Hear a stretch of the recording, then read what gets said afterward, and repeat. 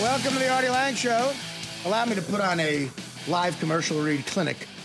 Thanks to French Quarters Guest Apartments for being our New York City hotel. Let them be your headquarters in New York City. Go to FrenchQuartersNY.com to book your next day. Go to FrenchQuartersNY.com to book your next day. You know, people sometimes ask me, like, what was the most impressive thing about working right next to Howard? Like, for 8.5 years, I worked 3 feet from, like, the Michael Jordan of this business. My favorite thing was the live reads he would do, the commercial reads. He hated them. The rolling of the eyes. But if you close your eyes, he really sounded like Steven Singer was God. But, you know, he's reading it, and he's eating an omelet. He's like, Steven Singer, Robin. How about that, Robin? How about that, Robin? Steven Singer. Artie, you like Steven Singer, right, Artie? Dude, that was funny, because I used to hear from the sales guys afterwards, and they would be so mad because he didn't do, like, you know, the entire read. Right. He would cut it off short. Right. And they would be mad, so, you know, he would... You know, they would have to deal with all the other, like, sales, and then they have to do and then he'd have to say, redo. Well, are you going to like working at a car wash next week?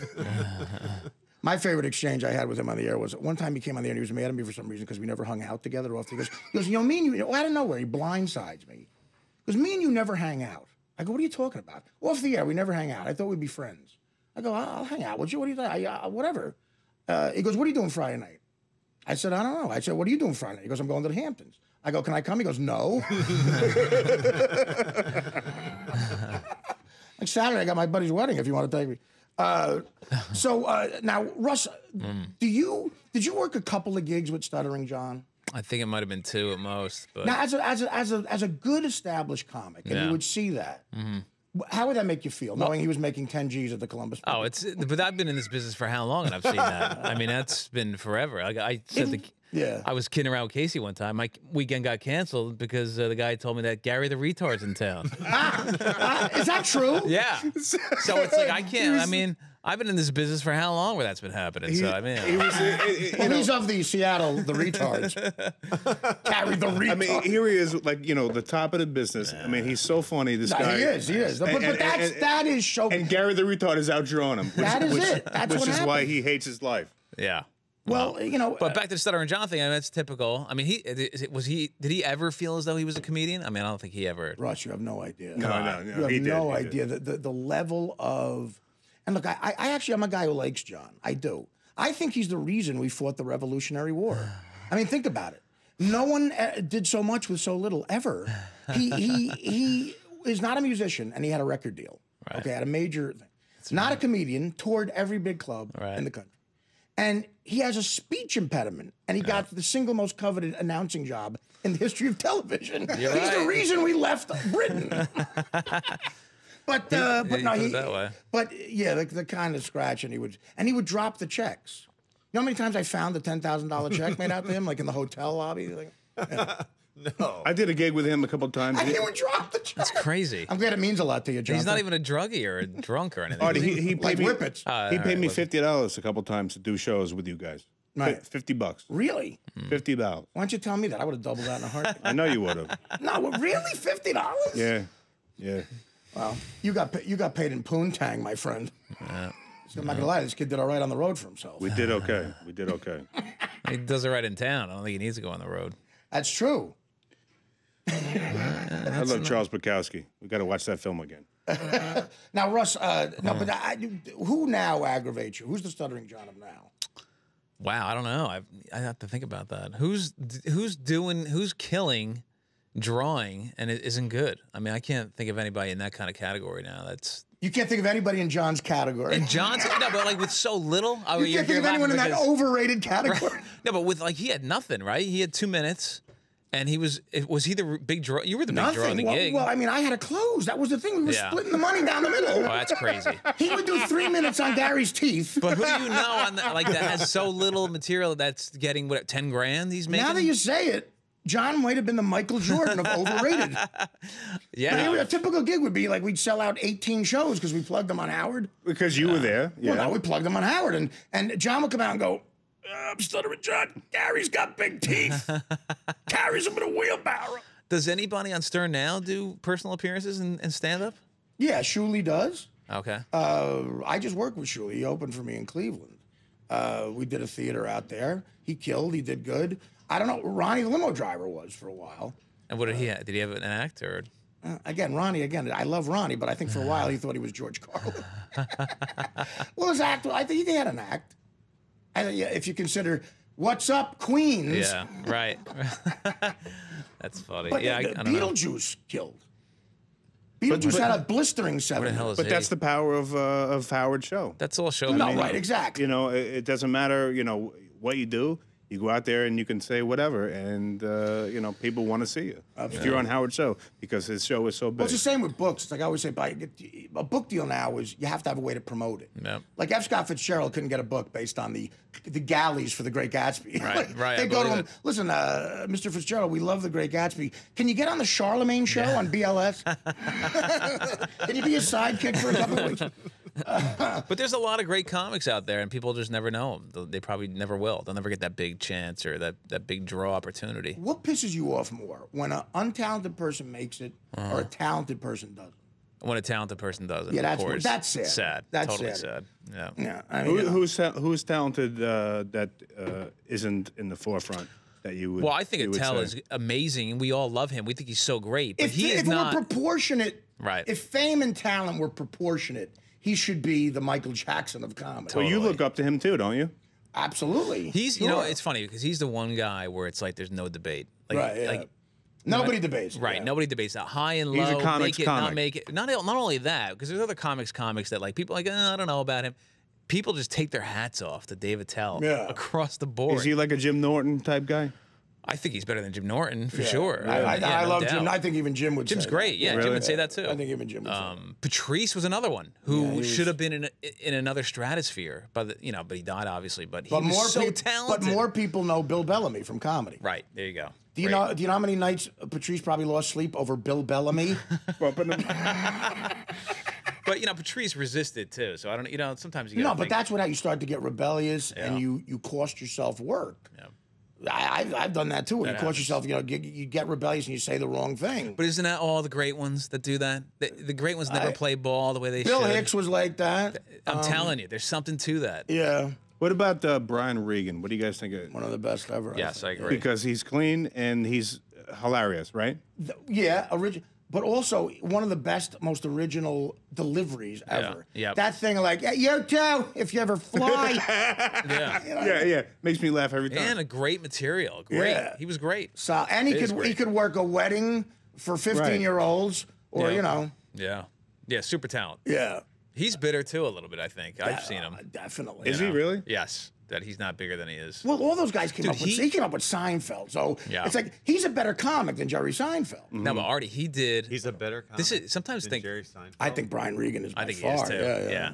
So I don't think and- Seinfeld has the level of respect that maybe you think that like amongst comedians. Really? Anyway. Yeah, because it's like a lot of it is about being edgy and some danger in your act. Like the crowd should be like a little bit like thrown, and like Seinfeld's none of that. And he was great for the time, but I never don't, belly laughed at him. Brian Regan, you barreled over laughing. Yeah.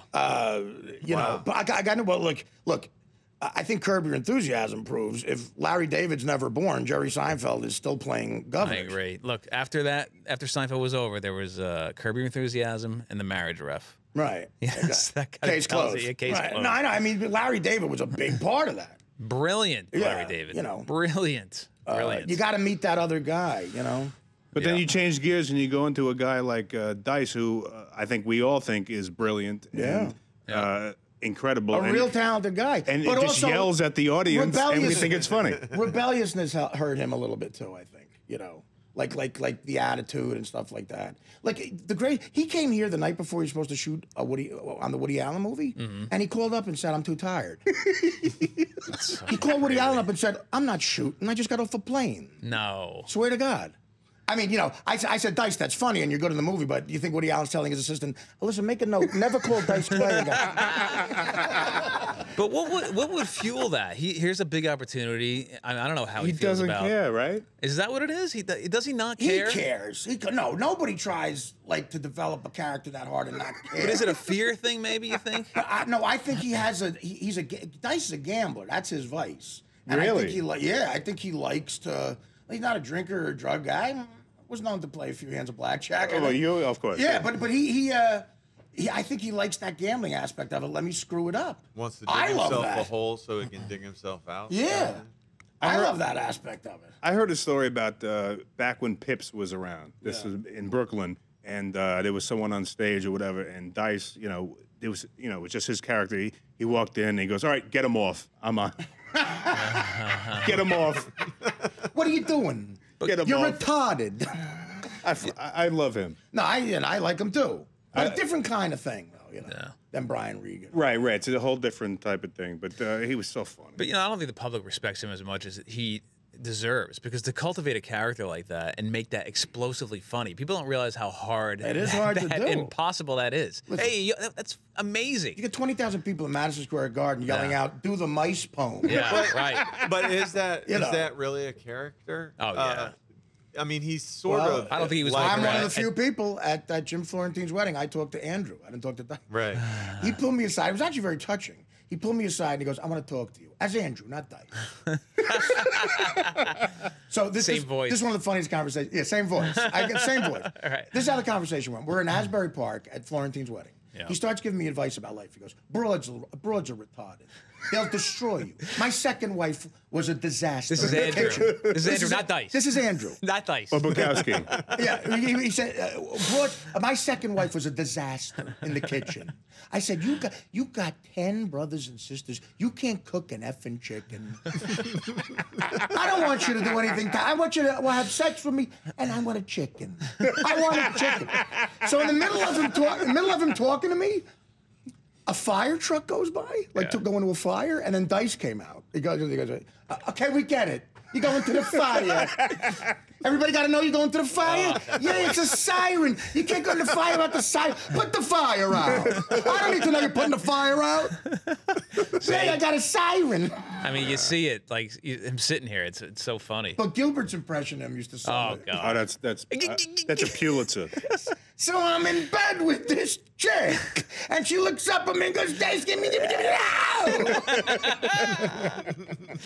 That's another comics comic right there. Comics love him. I love Gilbert. Well, Gilbert would have done better for himself if he wrote another joke after 1978. No. He does the same act. Right. Didn't you tell me that the dirtiest joke you ever heard was what he closed with? Well, I was at that Hugh Hefner roast where the aristocrat told that aristocrat joke, and they actually, they never made it. They did a whole documentary about him telling that joke. Yeah. It never made it to the on-air version. Because it was too dirty even to bleep. Wow. And so they show people laughing at that, but he's telling another joke on the air. Oh, no. Really? On the roast? Yeah, on the roast. I thought they let everything go on that. It was actually so filthy. It was so filthy. And by the way, I went 11th out of 12th on that roast, okay? Kimmel was the host. I followed Dick Gregory, African-American guy from the 60s. Basically goes up, doesn't tell a joke, tells Hugh Hefner that without Hugh Hefner, I would have died. He saved my life. Both of them start to cry. And he goes, this man did more for human rights than anybody in history. They get up, they hug each other, people are standing up. The 7 whores dating Hefner are crying, okay? They hug each other. That moment happens, okay? Yeah. They sit down. Jimmy Kimmel gets up and says this. You'll know our next guest from Hippopotamus Week on Discovery Channel, Artie Lange.